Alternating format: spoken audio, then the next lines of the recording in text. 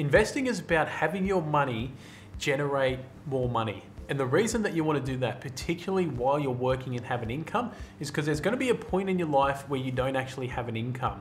And you want to have an investment or build up an investment pool that you can then use to supplement your income. So that's kind of the basis of how retirement works.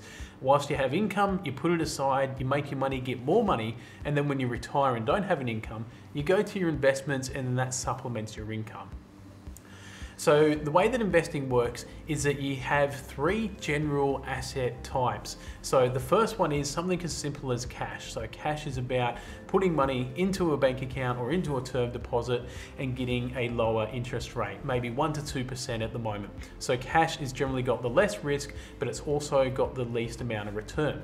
The next one is having a look at property. So this might be residential property, might be looking at buying your home or an investment property, and it also might be about a property fund. So that's where a whole heap of investors pool their money together and buy some of their bigger properties. One of the advantages of property is that the value of the actual property goes up itself, called capital gains, but you also get rental income. If you've got an investment property and you've got tenants in there, then you're going to get that rental income as well. So property is a medium return and it's a medium risk as well, because the property market can go up and down in short notice or a short period of time. The third category is buying shares or buying stocks. Those mean the same things. And the way that works is you're buying a little bit of ownership in a company. And a bit like property, shares can go up in value, it can go up and have a capital gains, and some pay what's called a dividend. And a dividend is a company paying out their earnings to shareholders, sort of as a reward for owning that particular stock. Investing in stocks can have the biggest returns, but it can also have the biggest risk. If you've had a look recently, we've seen the market go down by 10 or 11% immediately. And whilst you're young, that's not much of an issue, because generally the stock market will go up over a long period of time.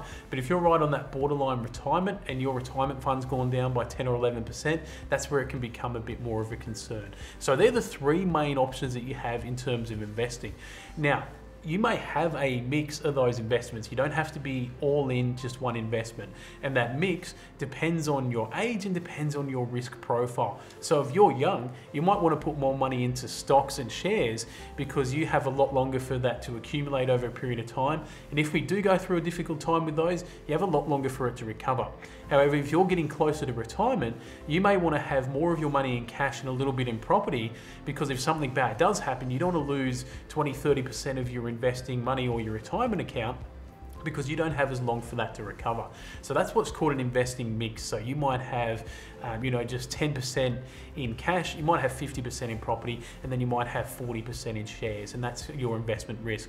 And the way that works is it generates a return over a period of time.